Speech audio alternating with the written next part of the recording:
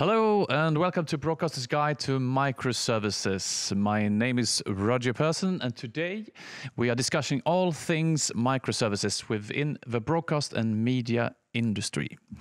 We have gathered some questions that we have commonly been asked in our demos and exhibitions and thought we would ask our senior developers at Next Edition to answer them for us. Today I'm joined by Robert Nagy, lead developer and co-founder of Next Edition, and Jesper, who is a senior developer here at Next Edition. Welcome, gentlemen. Thank you, Roger. Let's crack on with the first question. Maybe it's up to you, Robert. Can you just explain what microservices are and how they are used? So microservices are usually a part of a bigger system, individual parts of a bigger system, and they are small parts of software that can run independently. And then they talk. These different systems can be run on different hardware, and they are talking to each other, and together they make up the full system. And what makes a microservices architecture different to modular software design? Jesper? I think it's not really that different. Microservices are a kind of modular software design. It's just a bit more clear. The lines between the different modules are more defined. So you have some defined protocol that the services talk to each other with. Okay. Okay, and in addition there, a big difference is also the fact that microservices can be run on separate pieces of hardware. Oh. While a modular or a design or a monolith always has to run on one hardware as a whole. Okay, perfect. Question number 3. Do you need an orchestration layer to call and coordinate microservices to create useful workflows? And is this standardized? And maybe we should start by explaining, Robert, what orchestration layers actually are. Well, orchestration layers can mean different things depending on the context. If we start from the lowest layer, what it could mean is how the different microservices are scheduled on different pieces of hardware.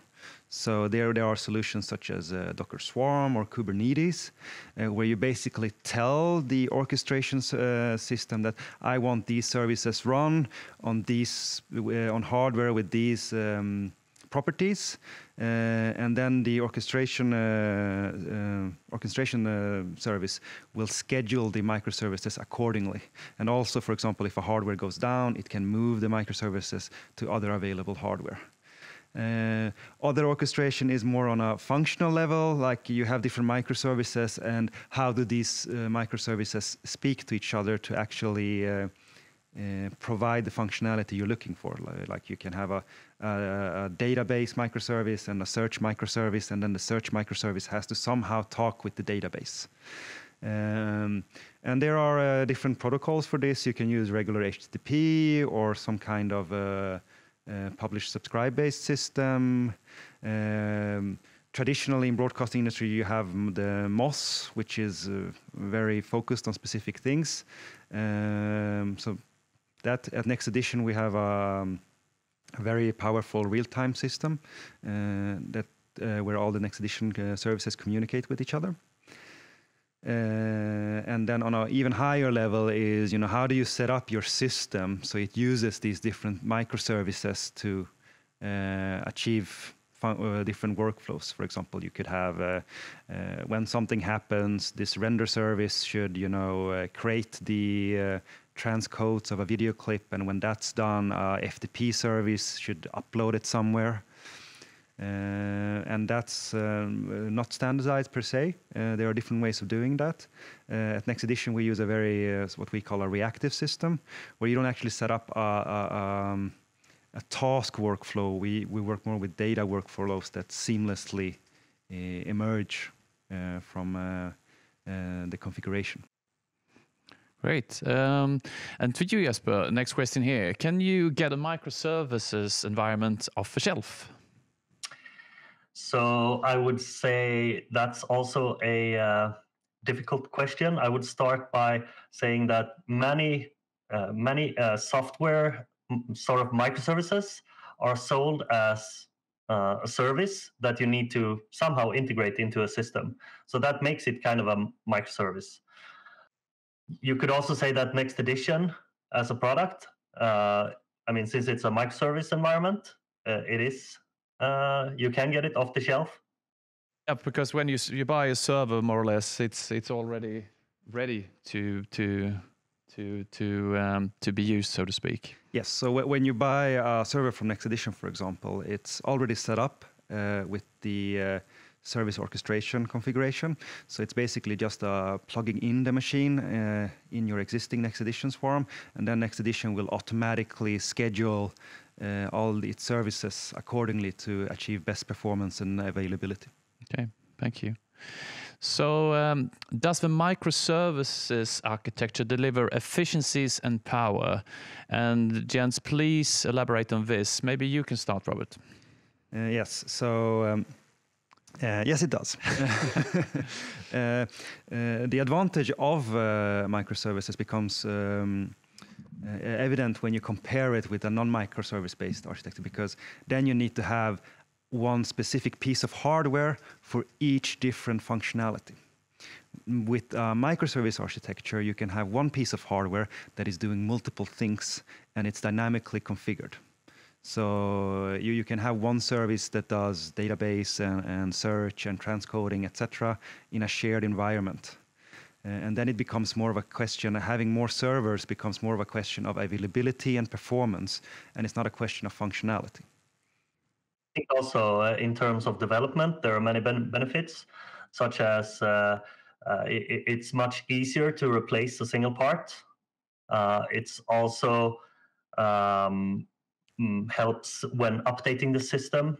So when updating, you can update a single component without affecting the rest of the system. And you also have the failover. So instead of the entire system failing, you only have a small part of the system failing in case there's like a hardware failure or power failure or something. That is actually a very good point. When we do Next Edition upgrades, a lot of the time, Next Edition upgrades or maintenance or failovers, for that matter, usually the users don't notice, because we're only updating small parts of the system at a time, and they quickly recover. So basically, the system is still operational while this is happening. We've also done bug fixes on live systems without the users noticing anything.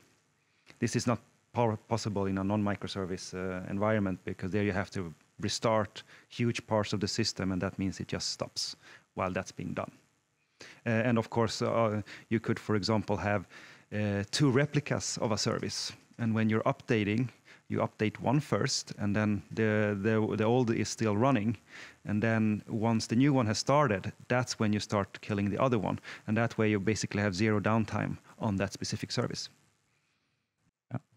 And I think that's a little bit about Next Edition in general. I would say to take care of headaches, to eradicate headaches, and there's a lot of headaches around updates, etc. Final question, Jens: is it only suitable for the cloud, or can you build a microservice architecture for yourself? So I think what's being asked here is private cloud versus remote cloud. So, for example, do you buy your own servers? You can buy your own servers, and or Next Edition servers for that matter, install them on premise, and then you have your cloud. You can also run it up in the sky, so to say, at Amazon or Google or Microsoft or other suppliers. And there are, of course, upsides and downsides of each. The primary advantage of having it on premise is you remove the availability issue of internet connection. So you have to be able to have a connection to Amazon, etc. And that connection needs to have low latency and high bandwidth. And this is probably on a public internet something very difficult to guarantee. It's difficult to give quality of service guarantees when you're going that way. And when you have functionality and workflows that depend on high availability, low latency, high bandwidth, then that can be a challenge. So there are advantages to having it on premise. Of course, the downside of having on-premise is you need to have a server room or some kind of location to put the servers in, and they have to be maintained. I think when talking on this topic, a lot of people think you have to choose one of the options. I think the most powerful solutions combine these two. So you have private cloud, so to say, private on-premise servers, and then you combine that with the power of cloud, where you can get like infinite storage or use the like AI tools that are available in the cloud and so on. So there are a lot of benefits of combining these two worlds. And I think, if you have this on-premise server, then you can you get a really efficient workflow when like uploading big files, and you have high bandwidth streams, which you don't want to run through the cloud. So yeah, combining the two worlds. A big advantage the remote clouds have, or public clouds, is it's very easy to scale up. So if you need more storage or more CPU power, it's just at the press of a button. While on-premise, you have to order a server from Mr. Roger, and it takes a little time for it to arrive. So what we're looking at, and actually already doing to a certain degree, is having, as Jesper mentioned, having storage in the cloud. So all the files are quickly uploaded on-premise to Next Edition, and then Next Edition in the background moves files up to the cloud, the high-quality versions that are not used for playout. So we try to keep, playout and proxies on-premise, and then upload the original high-quality ones that are infrequently accessed up to the cloud. And that way we're able to extend how much media is actually possible to put into Next Edition. Likewise with rendering and transcoding, high bandwidth, high priority jobs we can run on premise. And if you have, for whatever reason, you want to transcode lots of media at the same time and you want it quickly, you could boost it with the cloud. So you just spawn up more some of the Next Edition render services on the cloud as well and let them be rendered there at an extra cost, of course, because moving the file, if it's not already in the cloud, and the machines running in the cloud will cost extra. Thank you very much, gentlemen. Most enlightening. If you like the video, you can find more from us by subscribing to our YouTube channel and follow us on LinkedIn, Facebook, Instagram, and Twitter. Don't forget to share this either. Remember, information sharing is caring. See you on the next one.